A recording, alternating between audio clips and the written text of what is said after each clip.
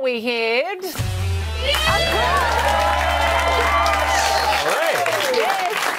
And can I just show you this? Gets the ball away and wins it for New Zealand. Oh my goodness! Yeah! Go the boys! You right, Tim? Ironically, this is time wasting. What are you? What a game! I was there. What a game! What a game! A champagne-worthy game. Absolutely. Let's have a big drink of champagne. Can we get a ref in here? Jesus. I'm going to take a light out. I'm worried. Was this too dangerous? Oh no! Aim it at the audience. I'm going to be gentle.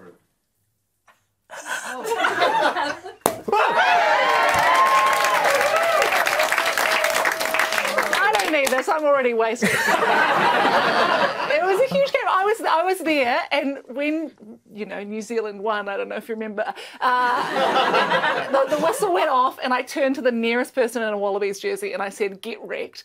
I did kind of overreact, and then she turned to me and said, "Melanie Bracewell, I love the cheap seats." And I was like, "I'm so sorry." Doesn't look good on me. But Well, we'd love to reminisce, but the champagne has gone flat, as has the segment. What are you doing? well, it was not the biggest sporting story across the ditch. And we catch up with New Zealand's fastest sausage dog. Yes! They got an exclusive interview. Some confident. Rupert, are you going to win today? Look, the rules are simple. Here's how the racing works. Dogs need to get from one end to the other. There are 2 handlers allowed, and they can do whatever they want to get them to the other side. The motivating factor was mutt butter treats. Did it work?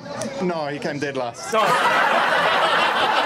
Apparently that's what the Wallabies had pre-game as well. Does not work. Well, big news across the ditch was the first Air New Zealand flight direct to New York. To see my son, who was engaged early this year. I haven't seen him for close to 3 years.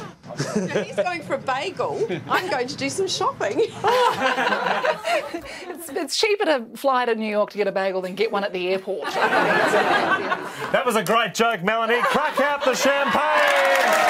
There you go.